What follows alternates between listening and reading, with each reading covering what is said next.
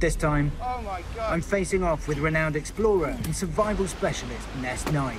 Venomous or not, but I'm going to assume that it is. As we take on the treacherous rapids, Keep going, come on. steep mountains and unforgiving jungles of the Valley of the Gods in Taiwan. That is one hell of a landslide. she's more than a friend, and to go up against somebody like that therefore makes this whole challenge very different. Ed Stafford, I hope that you're hungry and you're cold.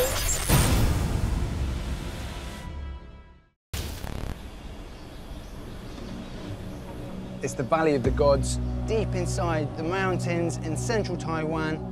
And this area of jungle, this river particularly, is known for taking people's lives. Flash floods, torrential downpours, landslides. This is a deceptively challenging environment. Hello. Ed, mate. Hello. Good to see you. You too. Ness is an adventurer, she's a survivalist, she loves the outdoors. And she was the first woman to swim the length of the Thames. She's kayaked the length of the Essequibo River, which is a world-first expedition. She's expert at jungle environment in particular. She's also godmother to my son, Ran, which makes her almost family. You've not had a first woman out yet. That's true. Across all of the series of First Man Out, I'm hoping to be the very first female out of here. So, Ed, I'm coming for you, mate. Feels a bit different to the Amazon, eh? Oh, it's chalk and cheese, isn't it? I mean, there's jungle and jungle, and this is jungle. With a jump from the top of a waterfall where you'll be launched into the main river. From here, you'll head southeast through a valley full of raging rapids and 100-foot waterfalls. The valley walls are steep and full of impenetrable jungles. Navigate successfully through that, and you'll find me waiting for the first man or woman on a suspension bridge that overlooks a valley of shale and fast-flowing tributaries. Thanks for inviting me on this one, mate. Cheers. You all ready? Yeah. 3, 2, 1, go!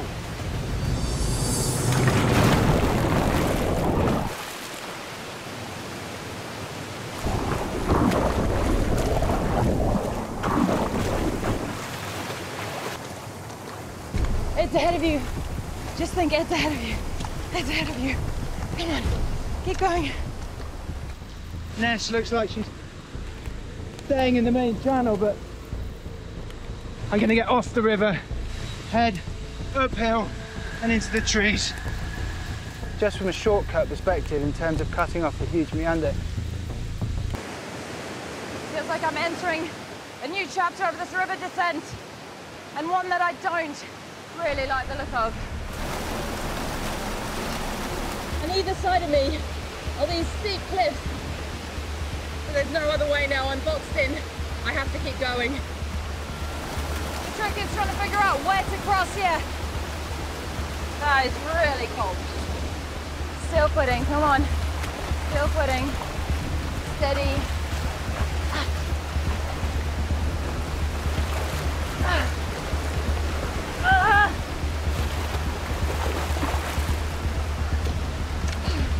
Okay, okay. I've got a massive waterfall just up ahead here. I'm completely boxed in. I'm gonna have to go and see if there's a cut through which will allow me to get up and out and round.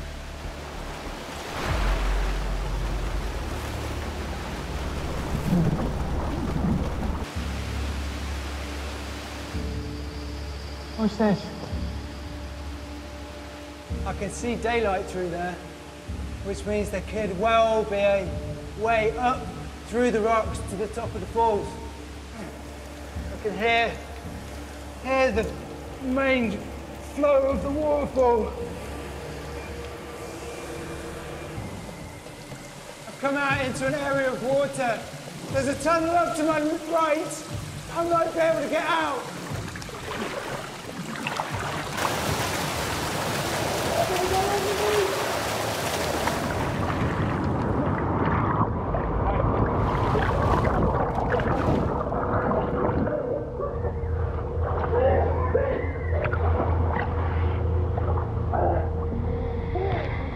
Come right through the waterfall, and there's no water crashing down in here. Just this overwhelming sense of relief. There is a chink of light right at the top of here that I think I can climb through. The weather is absolutely starting to bucket it down now. That is definitely flash flood, and that looks like potential landslide. That's the end of my river tracing for today. I think I'm going to head up into the canopy here. I'm going to see if I can find a cave or shelter. Yes, yes, yes. That looks perfect. That's going to be my home tonight. I'm going to hunker down in this cave here.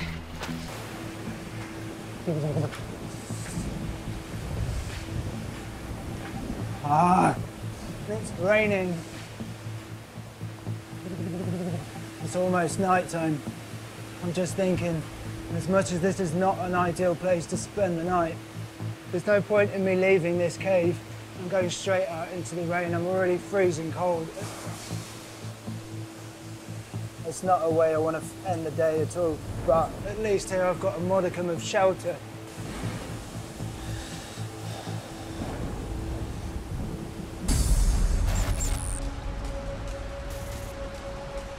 I've got to start thinking now of getting a decent meal in my belly.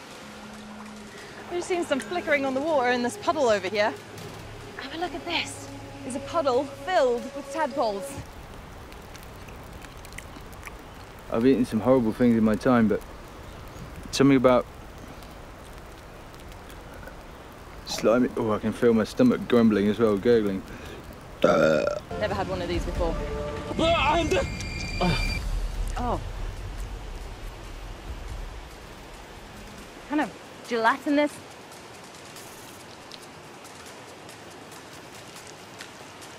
Oh. Oh, that is not good. That taste just pops and explodes in your mouth. It's bitter. And it hits the back of your throat. It makes you want to gag. Oh, that is nasty, right. But this is calories in. And a little energy boost.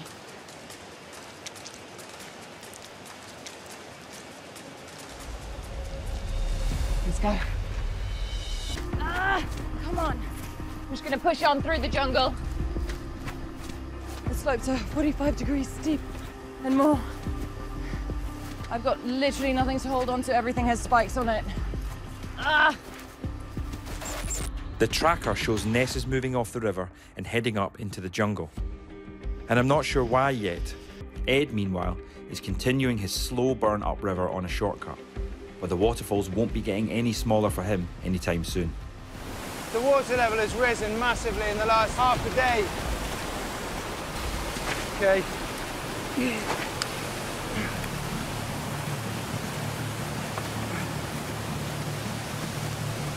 Just hauling myself up through the vegetation.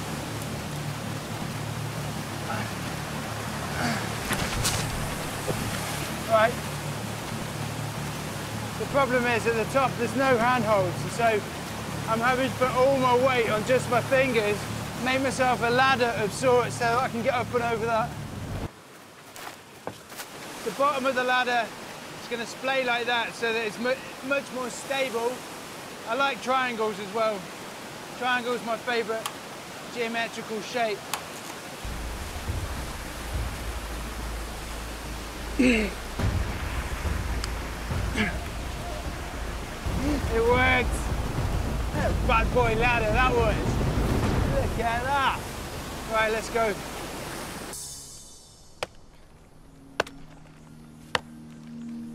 I could use this as part of a shelter tonight. Every time I'm hacking into this, I'm getting rained down by ants. Oh, almost. Well, that'll do. And tomorrow, I need some food in me. I need to make some pace. Ow. I haven't had any food, really. Let's go and have a look. These little things are everywhere. I'd be foolish not to collect them, because there must be quite a lot of fat and protein in that. What do I need to accompany this? This is Taiwanese sugar palm.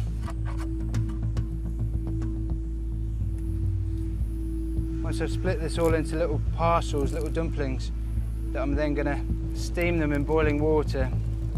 Bug dumplings. They actually don't look too bad. Nice. Look at those all lined up in a row. It's gonna be a feast. Ah, look at that. Steamy ball of goodness.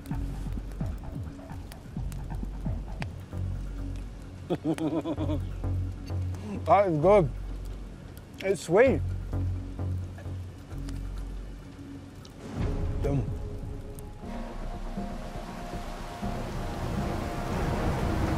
Yes, that's the river. The only way out up here. I'm locked in every other way. All this water is just funneling down here. I can hear there's a massive fall down there, and that is going into an abyss. I need to get across there to that side. Woo! Okay, that is my way out. It's an extremely dangerous stretch of river. The speed of the flow is what worries me. If she gets caught in a compromised position, that current is a drowning hazard.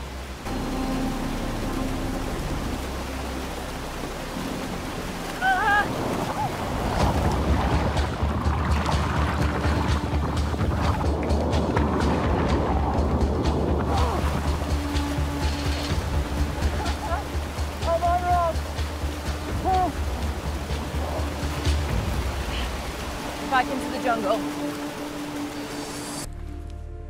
I do worry a little bit about Ness at the end of the day. She's more than a mate, she's family, and I love her, and I hope she's doing well. I hope she's smashing it.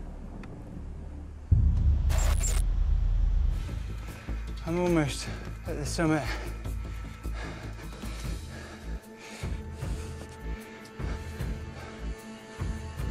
My legs feel like jelly. Can't see anything. It's just white. It's probably worth waiting up here to see if there will be any break in the clouds. A few moments later. Okay, the clouds have parted just enough to be able to see the valley that I need to go down. Come on. Oh, move, move.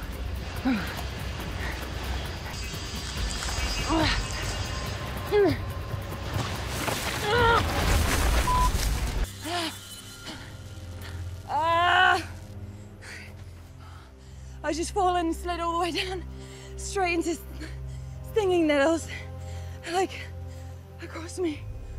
I can just feel it. It feels like 1,000 needles being stuck into you, but burning fire. I've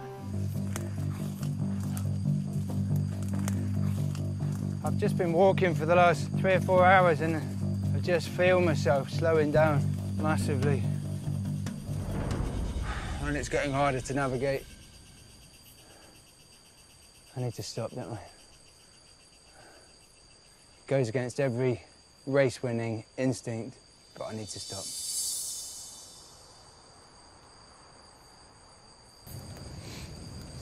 It's been one hell of a few days on this journey. I feel like I've put in a good shift. And I'm super, super proud. I won't lie, I'm so proud of myself, and I know that one day when my daughter's watching this, she can be proud too, and that's worth it. Tomorrow's the final push. Regardless of what happens, I know that I'm finishing strong. The guys are about 10k down this river valley. It looks like they've had the same start point this morning, albeit Ness is about half an hour ahead. Yeah, I'm gonna have to make it across. This is looking fast. Oh my God. There's only one way to get across this. And I now need to dig a bit deeper.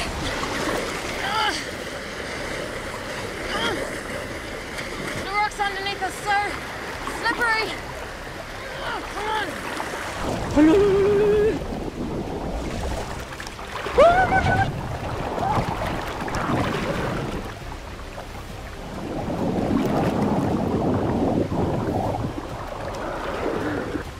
River. Okay, we've got a little river crossing here. That river is strong. I can see Ness ahead. Keep going. Keep going. Ah, I can see Ed. That's no good.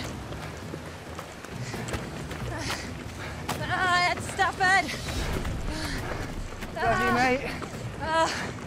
It's not over yet. Okay, I've overtaken Ness. I can see the suspension bridge in front of me. Just trying to keep momentum. There's so many different ways to climb a mountain. I can't be sure that Ness is behind me.